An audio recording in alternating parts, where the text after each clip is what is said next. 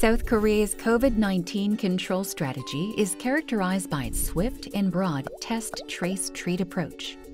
It starts with an extensive, technology-based contact tracing that identifies the recent movements of confirmed patients. The data is anonymized, limited in duration and scope, and carefully disclosed to the public, which others can use to determine whether they may have come in contact with any confirmed case. Those at risk of infection are tested, quarantined if necessary, and get treated. However, did it come at a potential cost to civil liberties? Let's first take a look at the contact tracing system in Korea. When a patient tests positive for the coronavirus, epidemiological survey is the first step in tracing the origin of the infection. Its goal is to quickly identify and locate other potentially infected persons to curb the further spread of the virus. The Korean government strictly controls access to the COVID-19 data platform, which is used to track and analyze all confirmed cases. All stored personal data will be deleted once the outbreak is over.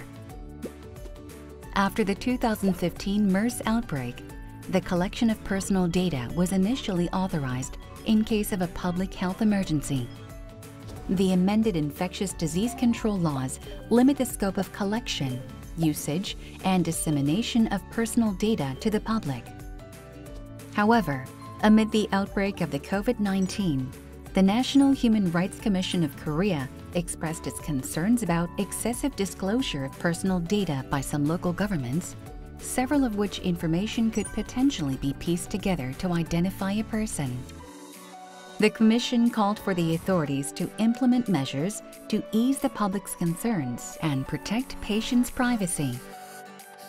In response, the Korea Centers for Disease Control and Prevention, KCDC, quickly published detailed guidelines with timeframes and the scope of publicly accessible information to protect patients' privacy.